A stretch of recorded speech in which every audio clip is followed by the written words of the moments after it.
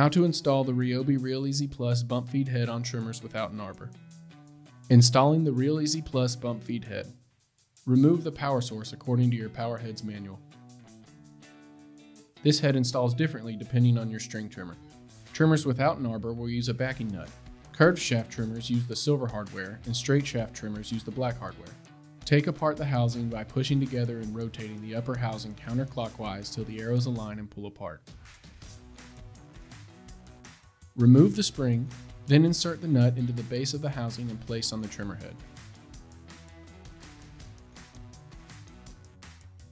Rotate the head until you can insert the locking pin, then turn the base of the housing counterclockwise on a straight shaft trimmer and clockwise on a curved shaft trimmer to tighten.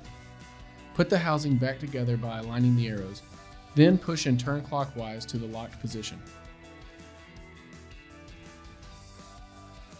Loading the bump feed head. Align arrows on the green bump and on the head. Use .080 inch or .095 inch pre-cut line. Then feed your line through the opening until an even amount is on each side. Place your speed winder on the head and wind until 6 inches remains on each side of the head.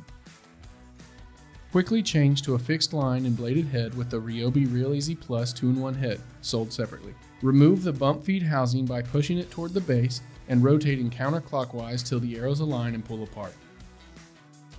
Place the Real Easy Plus 2-in-1 head on the base and push together until the arrows align. Then push and turn clockwise to the locked position.